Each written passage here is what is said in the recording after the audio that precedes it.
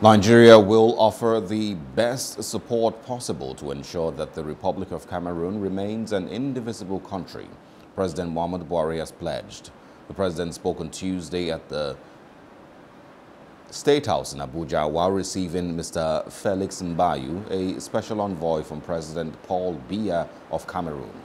President Buhari said Nigeria and Cameroon share historic ties and common borders, which makes it imperative for the two countries to look out for each other's well-being.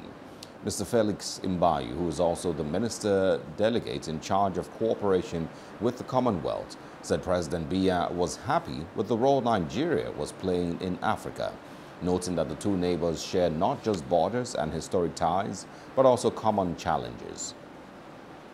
Hello, hope you enjoyed the news. Please do subscribe to our YouTube channel and don't forget to hit the notification button so you get notified about fresh news updates.